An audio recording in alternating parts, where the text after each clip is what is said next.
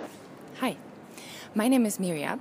I recently completed my PhD at Wageningen University about farming systems in northern Ghana, and I used social sciences to explore how do decisions come about at a household level, for example, concerning agricultural innovations.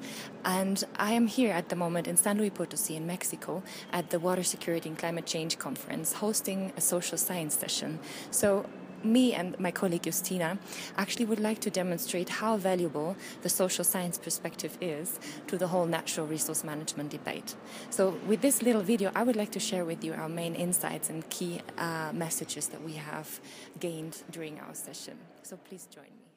In the social science session, we had contributions from Mexico, from Pakistan, from Germany, from Palestine, from Nigeria, and from Iran. The key messages are that society shapes water resource management in terms of governance, legislation, cooperation. Water scarcity is a challenge to social systems, but on the other hand, crisis arises from governance issues. Solutions are local and cultural. And social change is a very strong driver, possibly stronger than climate change. Good communication is key between the stakeholders, but also between us scientists and the people who could use our knowledge in their local contexts.